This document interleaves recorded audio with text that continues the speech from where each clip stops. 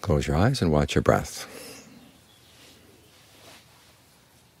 All the way in, all the way out. And see if the breath is comfortable. Take a couple of good long deep breaths and see if deep breathing feels comfortable, and if it doesn't, you can change the rhythm, change the texture. After all, the breath is the force of life, so it should feel good coming in, going out. And it gives you a good place to stay. This last month I was visiting some people in the hospital, and I noticed that the people who had a background in meditation were able to deal with the pain, deal with the fact that they couldn't move around much better than those who hadn't meditated.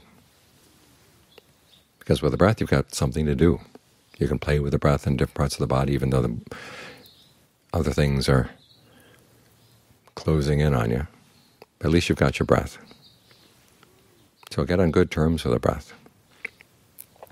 It'll do all kinds of things for you, give you a good place to stay, give you a way of focusing on a part of the body that's not in pain, so you're not constantly overwhelmed by the pain.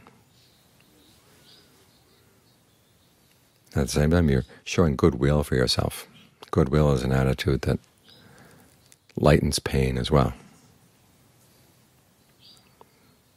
They say in the text that the Buddha was injured by a sharp sliver that went through his foot one time. And so he lay down.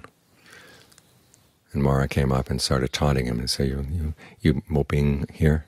And the Buddha said, no, I'm not moping. I'm spreading goodwill in all directions to all beings. So instead of focusing on the pain, you can focus on goodwill, you can focus on the breath. Meditation gives you all kinds of alternatives that you wouldn't have had otherwise. So it's a good skill to have. Practice while you're relatively healthy. So the times when the health goes away, you've still got the breath. You've still got something good to hold on to, rather than just grabbing at whatever comes by. And a lot of the stuff that comes by as you get older and it gets less and less good, less and less encouraging. But you've got this to hold on to, and this will see you through.